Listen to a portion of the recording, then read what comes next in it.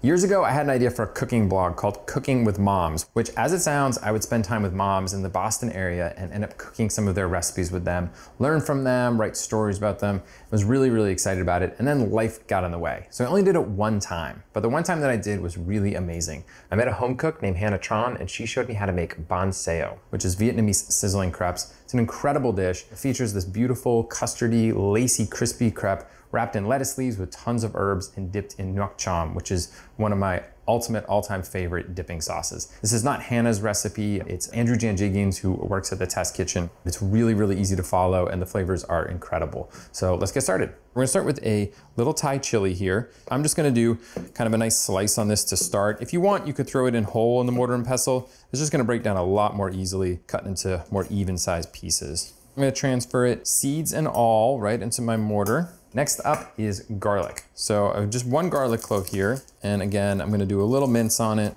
I'm not gonna get too fussy about it because we're gonna go in the mortar. So I could try to grind this just straight as is with the pestle, but it's nice to add an abrasive in there, and I'm gonna use some sugar for that purpose. Sugar goes into the sauce anyway, so I'm gonna add a tablespoon and then get my pestle. So the trick here is to start with a kind of a pounding motion and then let the pestle do most of the work for you. So you wanna have it just kind of bouncing along, smashing everything up a little bit before we really start grinding. All right, now that it's mostly incorporated, then I'm gonna switch to a grinding motion. So here, I'm crushing it against the sides and really start to break down. A kind of reverse motion, go back and forth, beautiful. So now what I'm gonna do is transfer this over to the bowl here. You can see it's turned almost like pink orange, and that's all the color coming out of the chili. I didn't get everything out, but that's okay. So to help dissolve the sugar, we're actually gonna use hot water. So I've got my measuring cup over here and my electric tea kettle, and I'm just gonna dispense 2/3 of a cup of water. It's eventually gonna end up in the bowl, but I like to put it in the mortar first, and this is gonna allow me to get every little bit that's still in there. And pour it into the bowl. So the original amount of sugar was there as an abrasive, but we do need a little bit more just to balance the whole flavor of the sauce. And so I'm gonna add 2 more tablespoons of sugar and stir until that is dissolved. Okay, great. Next up, we're gonna add fish sauce. We're gonna go with 5 tablespoons. It's gonna bring salt, obviously, but also tons of umami, really, really meaty richness. Okay, so now we have sweetness and we have umami and saltiness. We need acidity, and that's gonna come in the form of limes. I'm gonna start with 2 limes. That's usually enough, depends on the time of year and how juicy they are. I like to roll them first, get the juices going, slice them in half, and we'll juice. Now we want 1/4 cup. I like to do a little strainer just to get rid of the pulp and have this really kind of clean, clear looking sauce. Beautiful. All right, so that goes in with all the other ingredients. So that is it. That is our nuoc cham. It's going to flavor everything in this dish. So we'll set this aside and we'll get everything else ready to go. It's time to make the batter for the Bánh Xèo, and the key to it is the right amount of starch and getting it to form a really nice gel. As that gel heats up in the skillet, the water is driven off, and what's left behind is crispy on the edges and nice and custardy and soft on the inside. And so the bulk of it comes from rice flour. So you wanna look for white rice flour. I'm weighing on the scale here, and I want 3 ounces of rice flour. Rice flour is awesome for crisping. It gets super, super crunchy, so the edges will be really nice and crispy, but it doesn't absorb water super fast. We actually found that helped have a little bit of cornstarch in the mix. 3 tablespoons. The rest of the dry ingredients are really simple. We're gonna do a 1/2 teaspoon of turmeric. We're gonna make a gorgeous yellow color in these crepes and a little bit of flavor. 1/4 teaspoon of table salt for seasoning. I'll just whisk these together until combined. To help it hydrate faster and to get rid of any grittiness, we're actually gonna use 1 cup of warm water. We're looking for something in the 120 to 130 degree range. And whisk it until it's smooth. I'm gonna let this hydrate for a little bit while I work on the rest of the ingredients. While the batter hydrates, we're gonna focus on all the fresh ingredients that are just gonna make this taste incredible. We have our lettuce leaves, which is what we're gonna use to wrap up little bites of the crepe. I'm using Bibb lettuce here. You can use green leaf or red leaf lettuce, which would be really nice as well. And I've got herbs. So herbs are really, really important to Vietnamese cuisine in general, and definitely to this dish. So I've got some Thai basil and cilantro. If you have access to other Vietnamese herbs, absolutely get them here. So we're gonna work with the Thai basil first. I'm just gonna take off these nice big leaves, pop them over here. And this is gonna be my serving platter. So it's really lay everything out and let everyone pick and grab and assemble their own. It's very good communal food. And now for the cilantro, you can leave them whole if you want. The stems are edible the entire way down. I like to make it maybe a little bit more delicate and just take that top part, so some thin stems.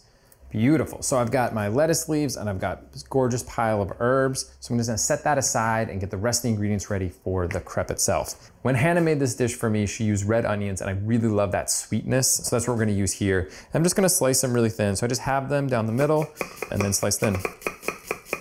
Beautiful. So now it is time for the proteins.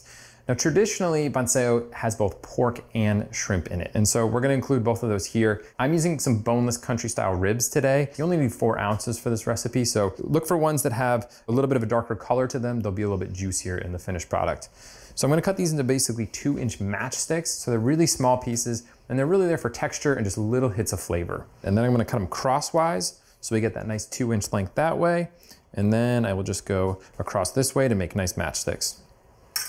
Okay, so that's the pork, and the next step is the shrimp. So I'm working with 6 ounces of pretty small shrimp. These are 3140s.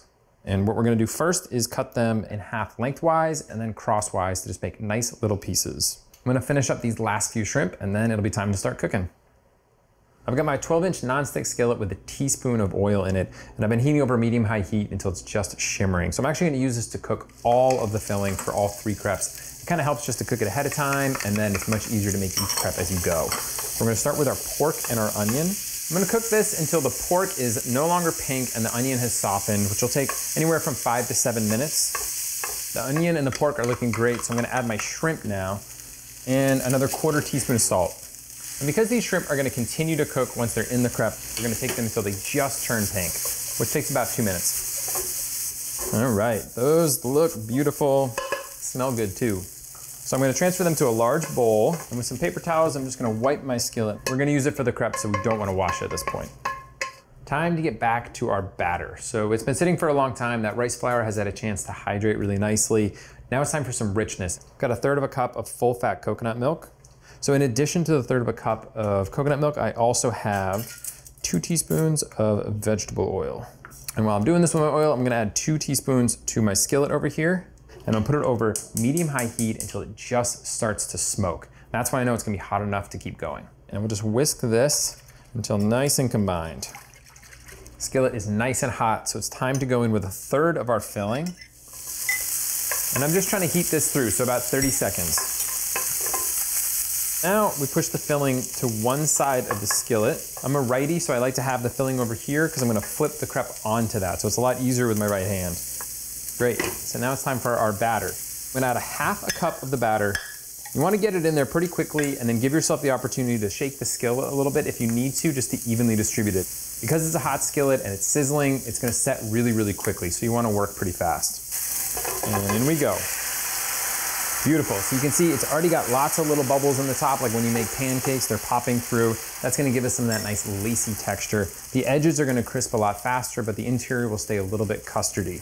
So onto the filling side, I'm gonna add 1 cup of bean sprouts. These are gonna soften a little bit, but they're still gonna retain a lot of that crunch and be really nice inside there. So we're gonna let this go for about 4 to 5 minutes until it completely releases from the bottom of the skillet. And then at that point, we'll turn down the heat and we'll go until it is nice and crispy on the bottom and custardy on the inside.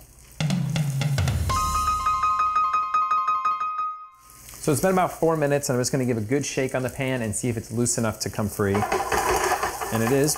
You can see some browning around the edges, which is what we're looking for. So I'm gonna lower the heat to medium-low and go for about another 2 minutes until I can tell that it's nice and browned around the edges.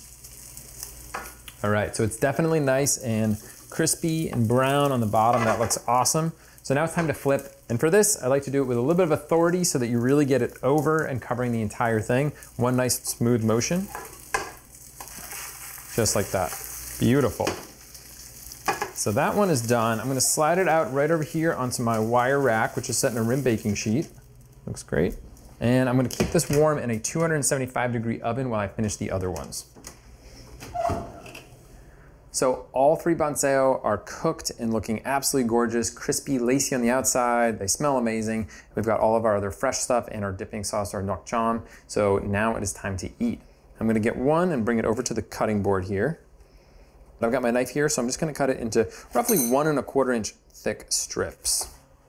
Now it's just all about assembly. So I take a nice lettuce leaf here.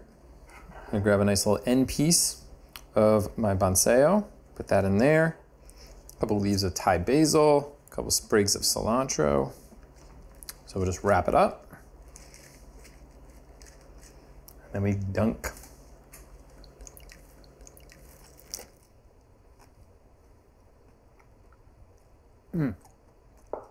It's so good. It's unbelievably flavorful. You get all these amazing different textures. You get the creamy crepe versus the crispy parts of it. Those onions that fried up got a little bit crispy. The tender lettuce leaf, all those aromatic herbs. And then the nok chum is just unbelievably flavorful. And you know what? Hannah is right. It is all about this. It's all about that fish sauce. So much of it gets sucked up in there. If you love this sauce as much as I do, you'll love this dish.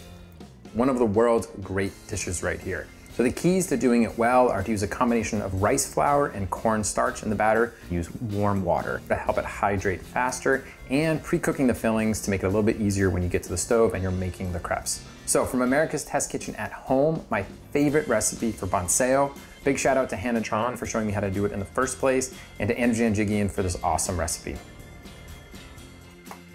Thanks for watching. You can get all of the recipes from this season, along with our product reviews and more at our website, americastestkitchen.com/TV.